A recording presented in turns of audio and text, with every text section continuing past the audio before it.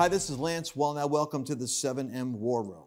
Our mission is to take the complex and make it simple, to take the hidden and make it conspicuous, and the spiritual and make it relevant.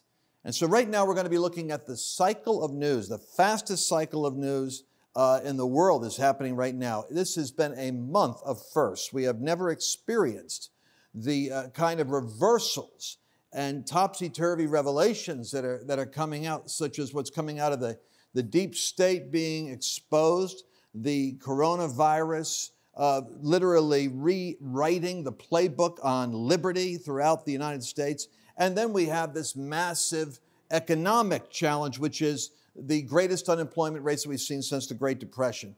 Meanwhile, we have an unusual president in the White House who I've said all along since 2015 is providentially placed in this moment in history because of what I predicted was going to be the fourth crucible for the United States, the fourth test of our survival as a nation. And now here we are in this process. But let's take a look at the timeline as we would see this from a, if you will, a providential or even a prophetic perspective. Because the plain fact of the matter is, we've been looking at events that are unfolding from the Jewish calendar, Passover, all the way through Pentecost. And why would we look at the Jewish calendar? Well, because the very history of the Christian church is tied into the Jewish history. And the Jews then observe their feast days, and those feast days are very specific and very accurate because they base themselves on the lunar calendar. And so when we're looking at the flow of history, it becomes more than coincidence. It becomes almost like a divine marker to be able to say that Passover occurring, let's say, that would have been, for us, it would have been, the highlight of that would have been around April 15th or 16th or so. In that period of time, as we go into the Passover and the resurrection story of Christ coming out of the grave, moving that towards the next event on the Jewish calendar, which is May 31st, is going to literally be Pentecost. Pentecost would be the number 50, or Penta. And so what you have is this gap between Passover and Pentecost. And in the first century church, this was the Lamb of God that was slain. And then the resurrection, the power of that empty tomb. And then the period of time in which the disciples were told to pray, at which point the power of God came down and visited this 120 ragtag group of followers that were hiding out in an upper room in Jerusalem. Why this is important for us is a Jewish man had pointed out to me that unlike any other time in our history, we didn't just celebrate or acknowledge Passover, we experienced it. So think about this. We experienced what it meant to be huddled in our homes, as the Jewish people were, as they applied the blood of the doorposts and lintels, and the plague passed over. And he said that he believes that there is an experience that is coming to us. And I have to say that there's a great amount of enthusiasm and excitement among many believers about the hope of something changing and something happening. And so we began to see the virus itself beginning to break up in terms of its crescendo of activity, kind of hit a punch during this period, as even the president was calling for a national day of prayer. We are literally pressing in to a moment of time that is shifting. And oh, so much is happening right now. During this period of time, we have the revelation of what's taking place with Michael Flynn. General Flynn, as you might remember, was guilty of giving erroneous information to the FBI on what? It was a casual conversation. Two agents came to his office to discuss with him, tell him he didn't need to have a lawyer there. And they already had transcripts of conversations he had with Chris Krisiak, the ambassador for Russia. And Flynn, the incoming national security advisor, had a protocol conversation saying that they were open to discussing what was going on with Russia and working with the relationship with the United States. And so that was a technical problem in terms of the FBI saying, well, did you have any communication with any Russians? And they knew he had. And so, of course, he said, no, nothing really that involves any, no. And so right there, they had caught him in a trap, a perjury trap. The problem is they had no authorization to be able to inquire about that, and there was actually no crime committed in what he did.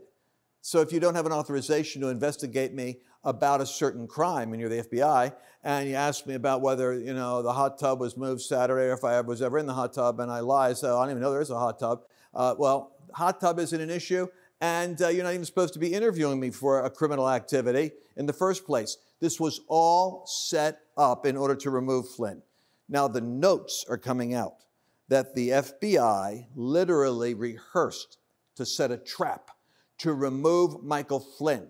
And Comey, in his smug pomposity, actually came out and said, I took advantage of the confusion of the transition to slip two guys in there and take Flynn out. And they're all high-fiving each other. That's how delirious they are.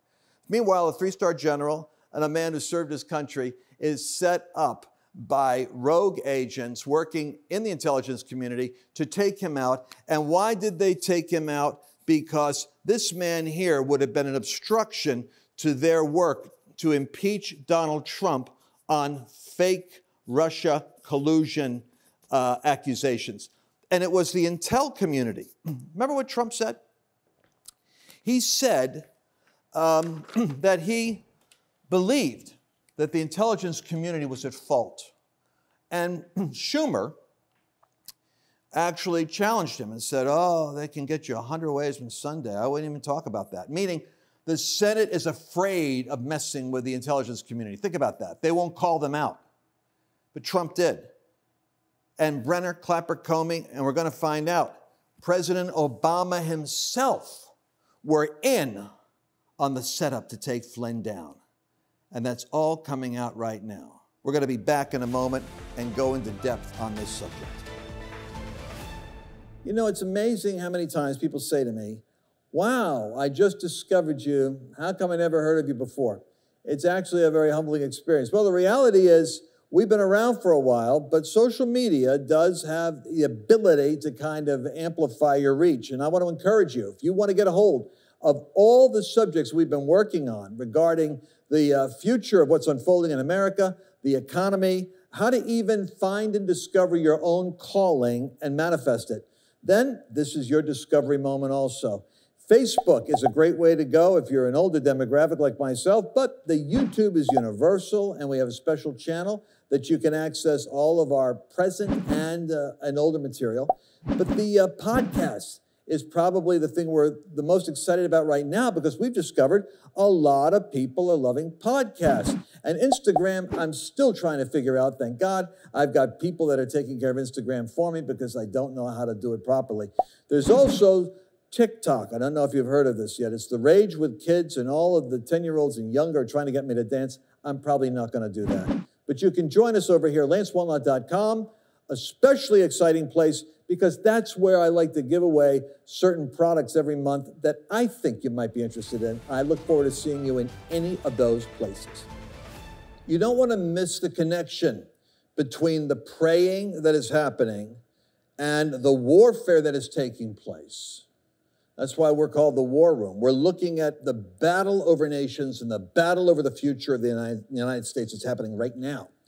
And so in the midst of this, we have the National Day of Prayer. And so there's a gathering in the Rose Garden. And I just caught this by surprise, really, because it wasn't obviously on the news cycle. You don't see this stuff in the news. But there was a moment when various people were praying, and I want you to catch this prophetic moment, because Paula White, who has been fasting and praying, asked the Lord for a word and delivers what we would consider to be a prophetic charge to the President of the United States. And the amazing thing about Donald Trump, if you know him, is that he actually gets at a gut level when something is real. And real raw spirituality gets him. It's like he can tell if it's the real deal. So let's take a look at this segment where Paula gives a word to the president after praying. And if you could zoom in on it, I don't know if our Mr. Producer here can do this, but what I want you to see is the president, who is normally saying, thank you very much, and then moving and introducing the next person, he is arrested. And he's kind of pausing and processing what just happened. And then he pulls his thoughts together and goes on to the next speaker. But it's because the word of the Lord actually spoke to him. And what a word. We're going to analyze it in a second. Let's go back here and take a look at it. So here we are. President, one last word. Like David, who had had victory after victory after victory after victory, would face his biggest battle. It was called Ziklag. And they would take his wives and his children, and the city would be burned down. And he cried and he wept, and he began to pray out to God, and God gave him a word. And through fasting and praying, I believe this is the word for you and for this nation.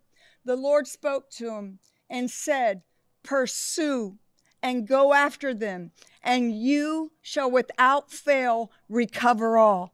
Sir, the word of the Lord, I believe, for this nation and for this administration is you will recover all. Now watch this. Incredible, Paula. Thank you. Incredible. He's still taking it in. Still taking it in. And I believe that this is the word that we've got right now. This is the word that we have to work with. And this is the word that we want to move forward with.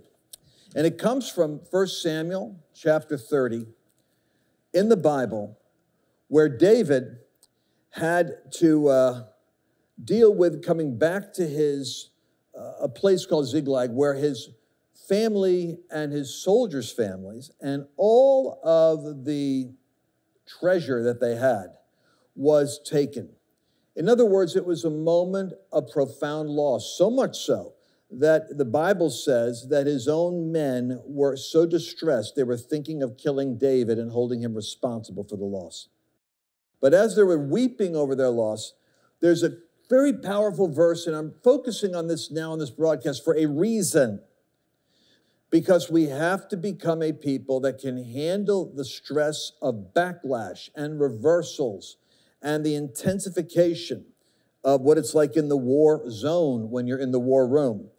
And David, in his distress, strengthened himself. The Bible says he strengthened himself in the Lord. He encouraged himself. Somehow, he found a way to break out of the news cycle, out of the emotion of other people, out of the calamity of the contradiction of here's this great ruler who is such a devoted servant of God who's lost everything.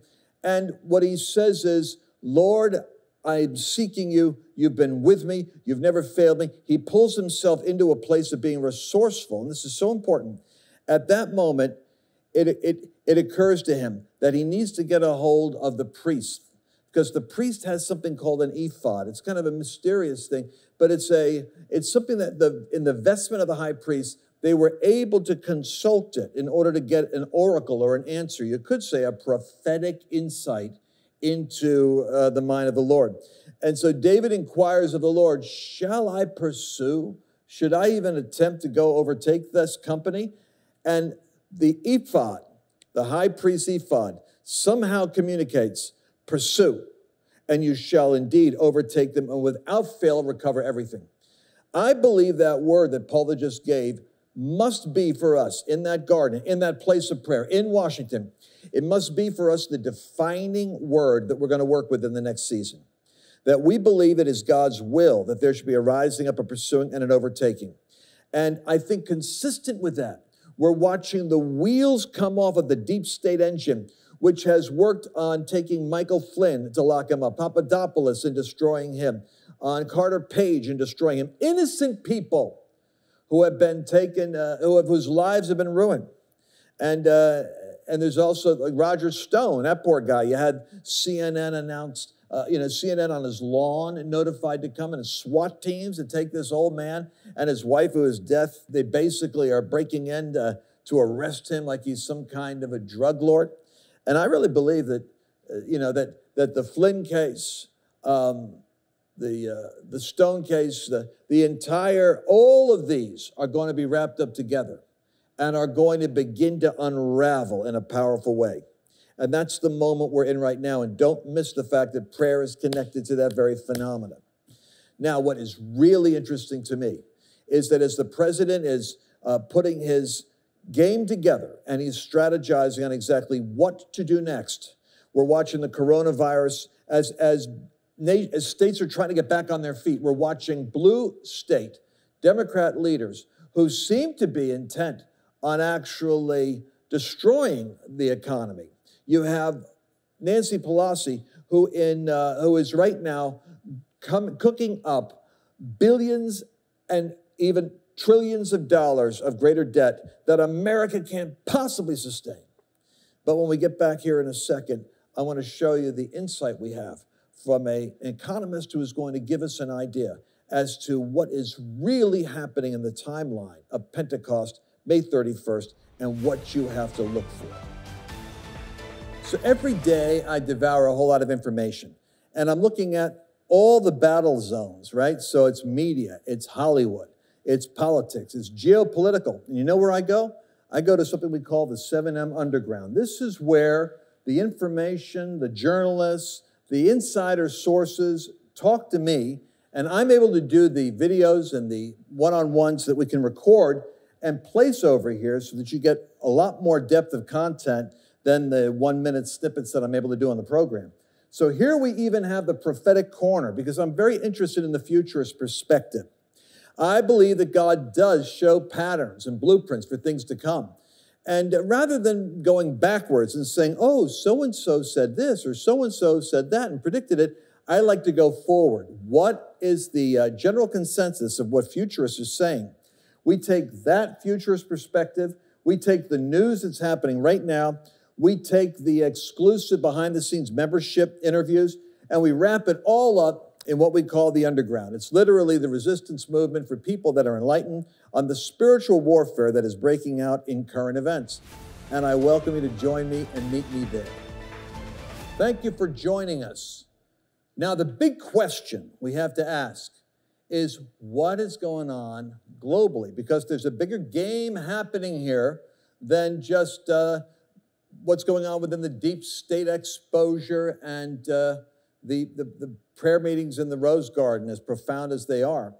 I would suggest to you that we are right now in a pivotal moment in history where China and the spiritual forces, if you will, that represent the influence of that nation have literally, through their laboratory in Wuhan, created this viral pathogen that has gotten out and affected the rest of the world. And what is particularly perplexing about this is that whether or not this happened as a result, as we are told, of an effort to try to create a vaccine in the event that this virus ever developed, or whether this was a weapons research project with the desire to find a vaccination, it never should have been done, and it's probable that China knew about it all the way back in November. The worst part of this is that the World Health Organization provided cover for China and lied about it and let the whole world get caught, in a sense, flat-footed and unprepared for the pandemic. And maybe even worse than that is the fact that China cut off all flights from Wuhan to their capital. Beijing was protected, but the flights went to New York and around the world. It tells us that China is not the country you think it is. And then, in fact, the people are beautiful. There's 100 million Christians in China. But the party itself is in economic and ideologic warfare seeking global conquest. And here's the irony. The irony is that while in the United States and in Europe we look at borderless nations and a world without walls, etc., you have China intent on empire expansion in the Asian Pacific Rim. They're warning Australia and other countries, do not talk about China and this virus, or there will be severe punishment economically for you. I want you to look at this for a moment. We have right now nations in the valley of decision. And the United States of America has its 20-some, let's say $21 trillion economy. Powerful economy. President Trump knows that China has been at 11 trillion. They just gutted us from our position here. Now, what does that mean to the rest of the world? Well, it means that Germany and England and France, and we could throw over here, let's see, I'll put over here Taiwan, that these nations here are actually in the $5 or $4 trillion realm. People don't even get these numbers. They don't realize how this works. What is it, maybe 6 trillion, 5 trillion, 4 trillion? That's Germany, England, France, Taiwan, and Israel is down there lower. And then down here, actually at the very bottom of this, you've got 190 nations that don't have as much as, half a trillion or $500 billion economies. Most of the nations here are following the rule of the influence of the United States as far as democracy is concerned.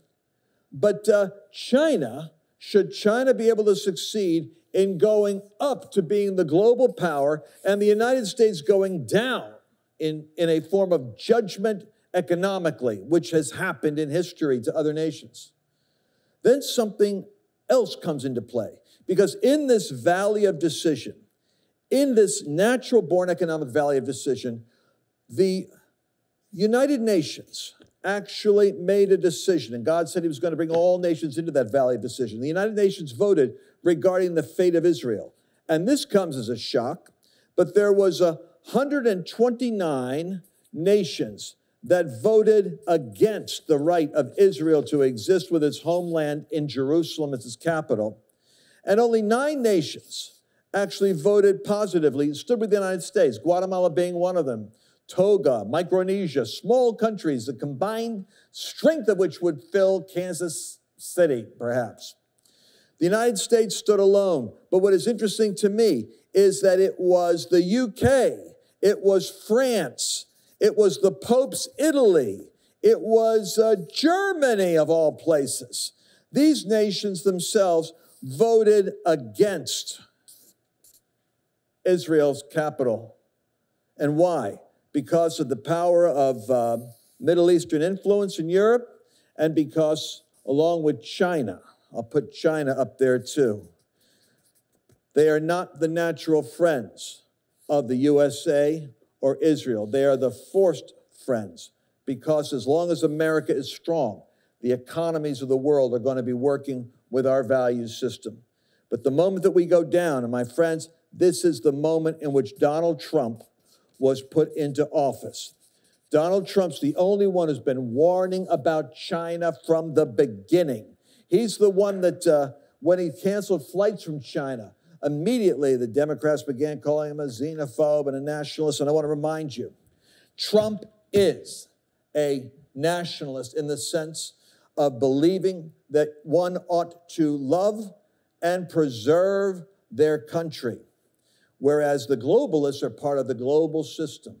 And Trump was warning that those globalists were gutting the American infrastructure and gutting jobs out of America, sending them to China for profit, and that the United States was actually not getting stronger but weaker because of the Rust Belt unemployment, the opioid crisis, which came in with China actually providing the drugs, and the gutting of America. Trump came in and restoring the economy, restoring jobs, restoring our status in the world, and putting a firewall up against China and challenging them.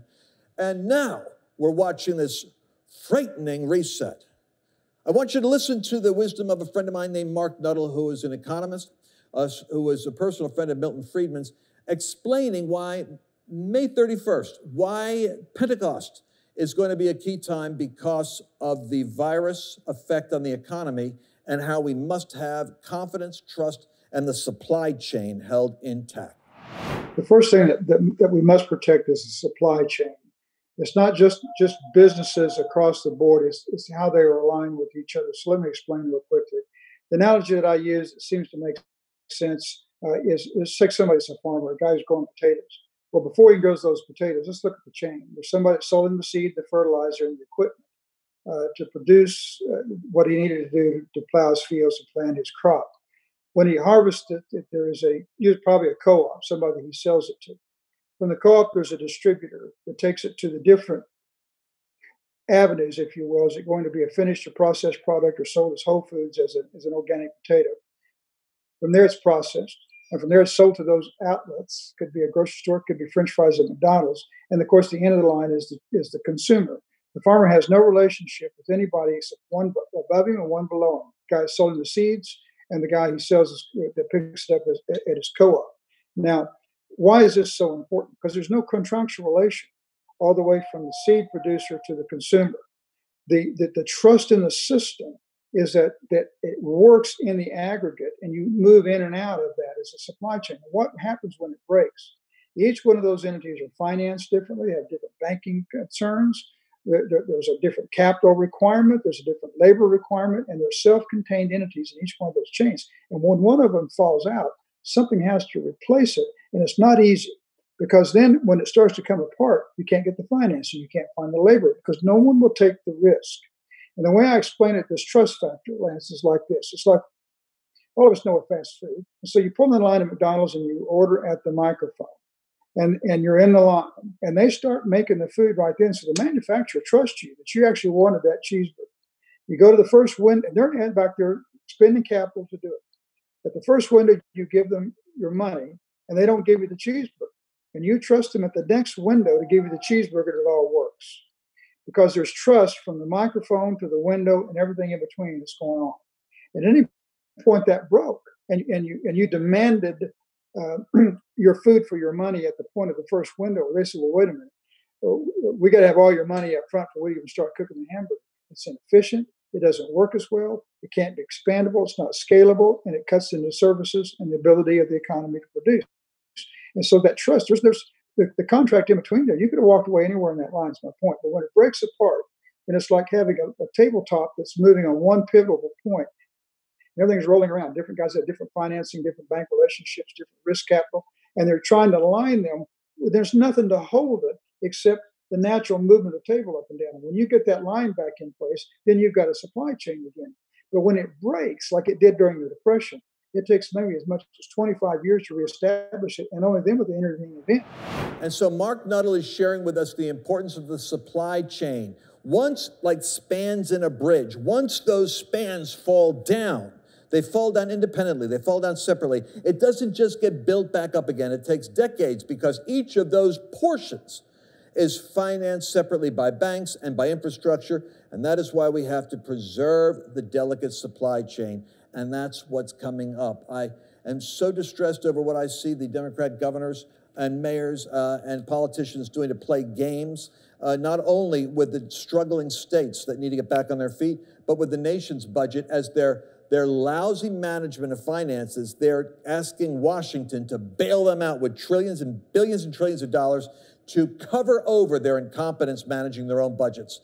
And I'm praying that this is a moment when God is going to make this president strong and like a resistance to this virus that is the spending disease that is part of America. But I believe that we're going to be seeing the zigzag moment, the prophecy fulfilled, and God at work. And that's why I'm optimistic, I'm focused, and I believe that we're going to have one of the most exciting summers of your life. I'll see you soon.